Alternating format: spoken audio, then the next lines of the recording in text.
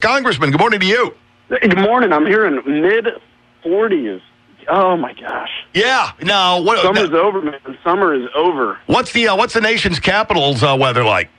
I think it's going to be today probably 80s and sunny, but, it's a little chilly for the nation's capital, but that makes it actually comfortable. But I think this is going to be a pretty rough winter, man. It's been cold and hurricaney. Yeah, boy, it really has. You know, we're looking at the devastation that's down in Houston and the hazards of that cleanup that are going to go on for months and or years, depending on where you're looking. Now we've got Hurricane Irma making contact in the Caribbean. I saw some video, I'm sure you probably looked at it as well, from St. Martin's this morning that just looks horrific. Yeah. And Florida appears to be squarely in the path of what's coming our way. What are your thoughts on all of this?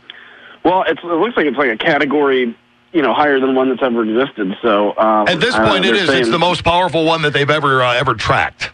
Yeah, like category 30 or something. But look, this is the role of the federal government. We're gonna deal with the Houston situation. I actually flew a plane down there for the Guard over the break here. I didn't go do a lot, but took the plane down to do some oversight of what's going on. And so Houston's going to get taken care of. This has the potential of doing some pretty massive damage, although it doesn't sound like it's going to sit there and create the flooding like it did for Houston. But we've been lucky from a hurricane perspective. I think the last decade we've been pretty much spared. It used to be we'd get them once or twice every year, and looks like we're just back to kind of a normal year here, but we're paying a little bit for our good luck in the past. Yeah, and you make an excellent point. Over the last decade or so, I think there's been, scant landfall maybe once or so, in spite of the predictions of an inconvenient truth. None of those things came into fruition, which was why Al Gore and others are trying to make as much hay as they can out of what's happening right now.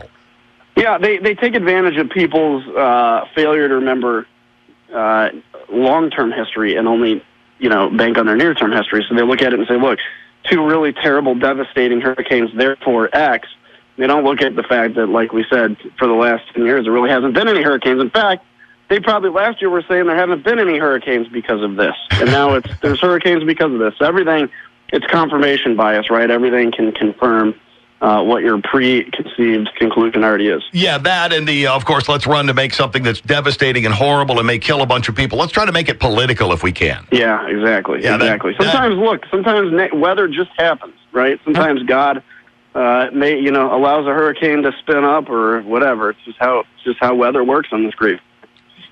And things are ever changing as they always have been. Speaking of things that are changing, I'd love to get your thoughts on, there's a lot of weeping, gnashing of teeth, cheering, stomping, a lot being made of the phase out of DACA.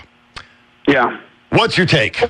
My thought on it is I actually think the president's doing the right thing and saying, look, this is in the purview of Congress to deal with.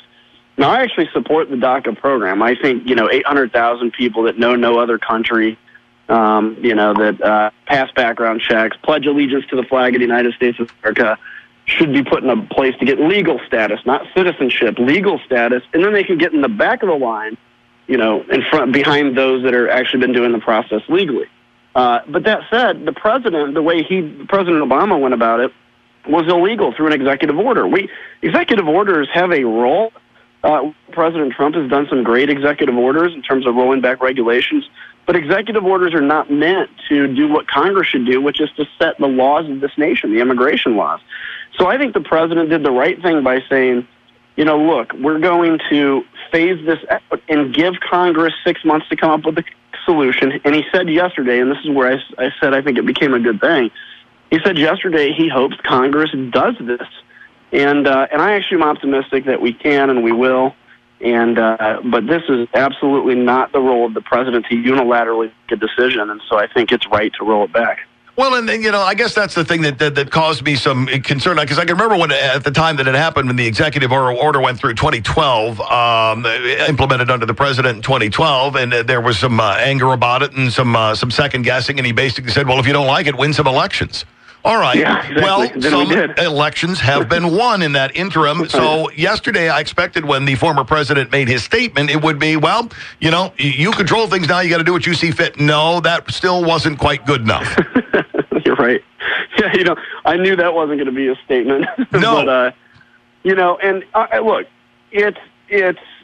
if I was registered under the DACA program, if I was a young person that had registered, I'd be nervous, right? I mean, obviously you're looking at the fact that this, potentially could end. But I think, in talking to my Republican colleagues and seeing Republican leaders, not in Congress, but, whether it's on television, radio, or whatever, I think people understand that this is a really easy fix for us to do. And I think there's not many people that really out there that would call themselves Christ followers would say that, we need to deport 800,000 people that know no other country but their own.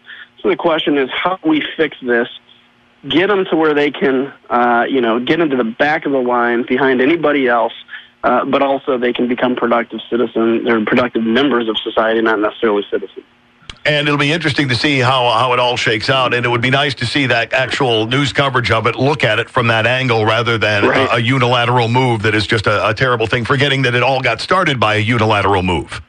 That's right. And I think, by the way, that's a great point. And I also think, look, once the kind of emotion shakes out, I actually was watching CNN the other night, had this it was called The Reagan Show, if anybody saw that. And it was just a documentary on Ronald Reagan as president. I thought it was actually pretty fair to him. But you realize the same debates we're having today, the same thing some people are calling President Trump, is the same thing that Ronald Reagan dealt with. And what I came to realize, it opened my eyes, was it's going to take, during these moments, we're going to have our battles. People are going to say all their terrible things. But it's going to take getting results for people to look back and say, that was a successful presidency or time. And so that's where it's incumbent on us to get some results out here. Hey, before I let you get out of here, I gotta ask you the big question there. And this, it's been on a lot of people's minds over the last, almost 3-4 months at this particular point. My daughter said to me last night, "Hey, this Korea thing, how worried do I need to be?" Now, when your 20-year-old daughter looks at you and asks that question, I said, "Well, I have an expert joining me on the show tomorrow. He might give a better perspective." Well, that's nice of you to say. I'll give you $20 later. Okay, perfect. My thing on it is this. I say don't be hysteric about it. As an example, I was talking to a couple that said they canceled their vacation to Hawaii because they were worried about North Korea. That's hysteria, right? The United States is safe. I think, though, we are at a point where military action has been as close as it's ever been since the actual Korean War. And that's because it's not President Trump's rhetoric. Let's be very clear about that. These lefties that claim somehow rhetoric has led to the nuclearization of Korea, it's typical blame America first. It is because Kim Jong-un has decided he wants to have a nuclear country. Now, if we give him the ability to have nuclear weapons, we'll never be able to stop Iran or any other country from acquiring nuclear weapons morally. And so I think we're as close as we've ever been to military action. I think people need to pay attention. I think that is the last case scenario, or last case resort, but I think it is a resort. We have the military in North Korea or in Korea for a reason, a doomsday scenario. And this is a doomsday scenario. That said, don't lose sleep at night because you live in the best country in the world. We are safe here.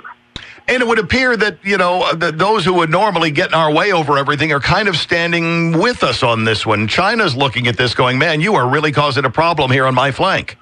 Yeah, I think so. And that's where I think, to use the diplomatic instrument of power, this is something President Obama forgot or didn't know. You have to back it with the military instrument of power. They'll talk softly and carry a big stick.